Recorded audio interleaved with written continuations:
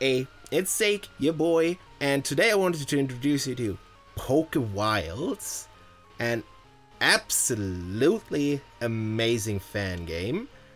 And honestly, I also wanted to test out this VTube avatar. Apparently it's just some guy from Genshin Impact, but it's the best one I found on the workshop, and I wanted to have some kind of, reactionary face in the videos, though not my own face. So this will do for now. Maybe eventually I'll show my real face. Maybe eventually I'll, switch over to my own VTube avatar, but for now I'll just use this. But anyway, the game's amazing. It's completely open world. Technically you can go everywhere. It's procedurally generated, so sometimes you might walk into dead ends, but eventually as you unlock more Pokemon with more abilities, like my Flygon can dig and fly, Absol, Cartwright and attack. I don't even know what attack does. Riolo smash and build. Fluffy has power and it lights up the area around it when you take it out. Let me quickly take it out to show. Wait. I just have to go into here, and yeah, as you can see, the light of it follows me around.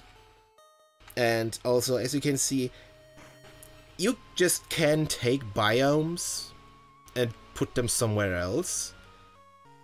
The way it works is a bit annoying, to be honest, but I hope, it's a fan game. I hope eventually it'll become better. But I'll clean out this whole forest, build my little base, and all of these Pokemon, obviously. First off, something I didn't realize until far later. The storage chest works basically as your PC, where you can store Pokemon. And this is the third time I record, so hopefully I don't miss anything. This game, even though it's in style of Gen 2, has Pokemon of every generation. Obviously not all. I don't even know if they're trying to go for all the all the Pokemon in this game. It's probably quite a lot of work, because especially for the newer ones, you have to make a, I don't even know, is this 2 or is this 8? Maybe 16-bit? Yeah, make animations and everything you need for them. Obviously the cry is can easily be taken over, but yeah, as you go, you unlock more of the island, you unlock more abilities. You can just, early on you'll probably start with a matchup, which is for the better. Matchup allows you to, fighting types allow you to build, and one of the first things you probably get is cut. Initially, you'll just be able to cut down small trees, which often give you apricorns, but eventually you'll be able to cut down big trees. And can also cut down the grass, and obviously trees give you logs, grass gives you grass, and you need both to build basically any wooden building. It's pretty simple, and just from there, like I already showed, there's the whole map and multiple secrets in it. So far I've only found this big building in the middle, which I believe is Mewtwo's building. Yeah, Mewtwo's building. Then in the middle of where it's currently showing is another building, which I believe is the fossil restorator.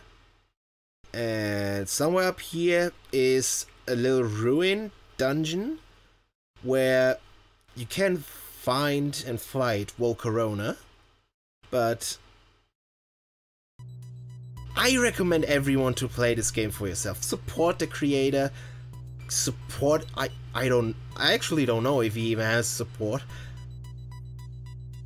It's a bit difficult to download the game. You have to go into the Discord and then click on their download, because there is a download you can find, well, a code library you can find on the internet through Google.